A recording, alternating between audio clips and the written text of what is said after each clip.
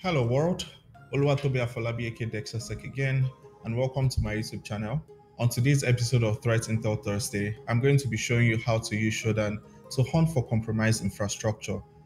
So first, what is Shodan? Shodan is a tool used by hackers, used by penetration testers, and also security researchers to discover internet-connected devices.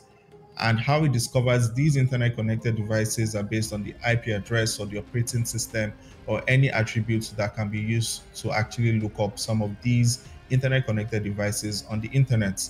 Shodan is actually a very powerful tool, and it is also very well known to be the hacker search engine. But in this use case, we're going to be using Shodan as a threat intelligence tool to identify compromised infrastructure. Then we'll do a bit of analysis as to why those infrastructures got compromised in the first place. And then I'll be providing some recommendations that organizations should actually take when securing their exposed infrastructure. So stay tuned and we'll get right into it. So the very first step for us is to log into Shodan. So you can log into Shodan by putting the URL shodan.io and then you log in. But if you don't have an account, you actually need to sign up and you need a membership account to be able to search using queries, like using advanced queries in Shodan like we'll be doing on this video. So the first thing I'll be doing is to log into Shodan. So you can do that by clicking on the login button and you put in your Shodan username once you successfully signed up. So username and then type in the password. Following successful logon to Shodan, we are going to go ahead to perform a search. And the type of search we're going to be performing is an image search. Okay, so on the upper tab, you have Shodan, you have maps, and then you have images. So I'm going to go over to click on images.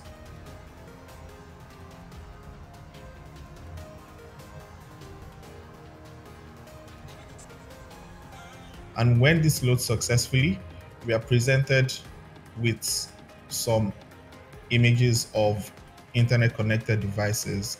Like I previously mentioned, Shodan is the search engine for internet connected devices. So basically any computer or any webcam or any IoT devices that is hooked to the internet and has an IP address, Shodan can actually go and search for those devices and return them as results, as we can see on the screen. A few examples of some of things that are displayed on my screen include a webcam feed from only Lord knows where, and then you also have some remote desktop sessions on various operating systems of Windows, but that's not going to be a focus for this video. I'm just going to go ahead and query Shodan to find every instance where the keyword encrypted comes up.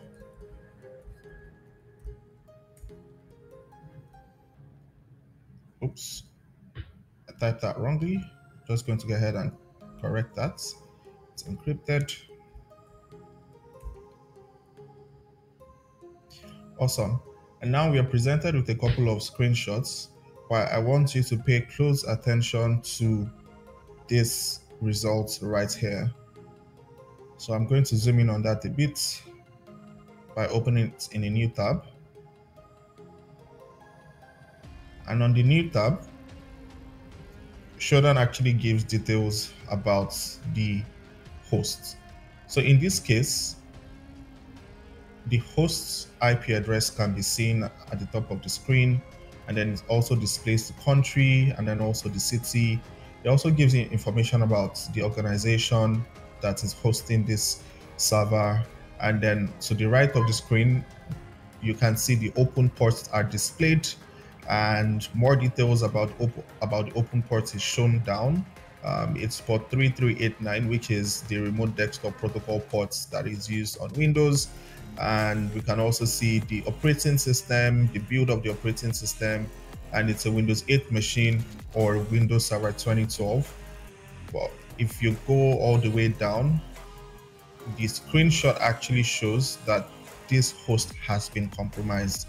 And a compromised host is basically any computer that has been hacked by a cyber threat actor. And in this case, a cyber threat actor has compromised his computer and infected it with ransomware.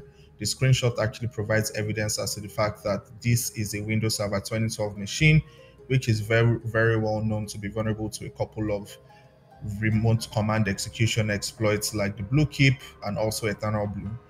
And in this case, the ransomware variant that was used is the Loki Locker.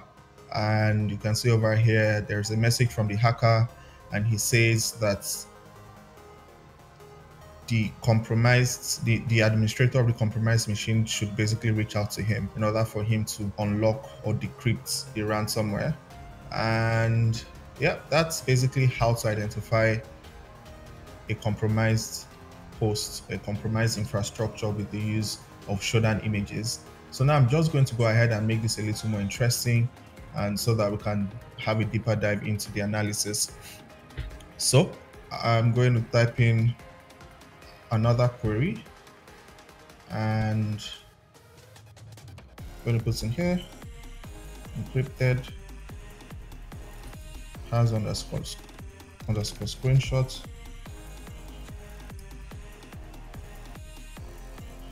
one screenshot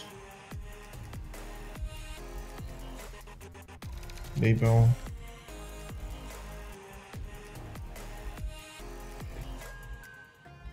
blank. So what I've basically instructed Shodan to do is, using the regular Shodan query, look out for this keyword called encrypted, and another key criteria is whatever result that has to be returned has to have a screenshot, and I am going to hit enter.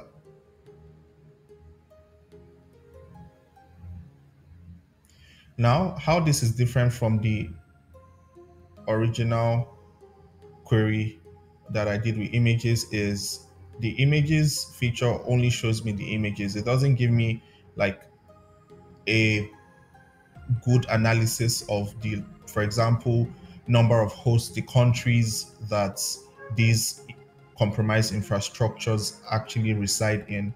But using this query, I have a lot more information. I can have a view of the top countries where there are ransomware infected hosts. According to Shodan, Russia tops the list. It also shows the top ports that are affected, and also the top organizations, and also the top products. Then we have the top operating system.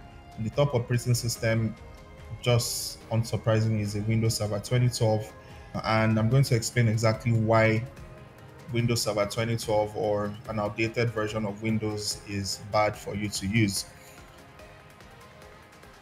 To the right of the screen, you also have the host information, okay, like the details about the host, the IP address of the infected host, and also the country and then the organization. And I want you to take a good look at this over here. You have the vulnerabilities.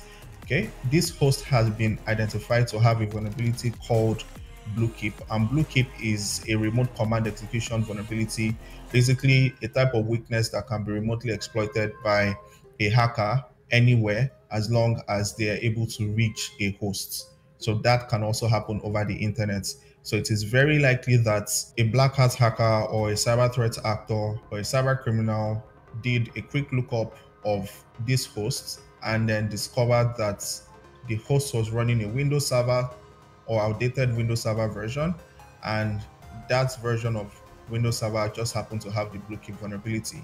And the server was also listening on port 3389, which is just for RDP. That basically explains how the attacker got initial access and then further went to exploit the computer by infecting it with ransomware. What are some of the steps that organizations can take to mitigate these types of security issues and also to prevent them from happening within the infrastructure? So first and foremost, it's important for organizations to patch outdated or legacy systems. And then the second lesson learned is that if you're going to expose a service to the internet, you need to ensure that you put in security controls like firewalls, in order to whitelist certain IP addresses from being able to reach especially remote ports and services. And then finally, it would also have been good if the organization whose infrastructure got compromised had an EDR solution in place. That's an endpoint detection and response solution that would have been able to prevent the ransomware from actually infecting the host. So thank you very much for watching. I hope you found this video very insightful. Please do well to leave your comments in the comment section below. Do well to like, to share, and also subscribe. Thank you very much for tuning in. See you again.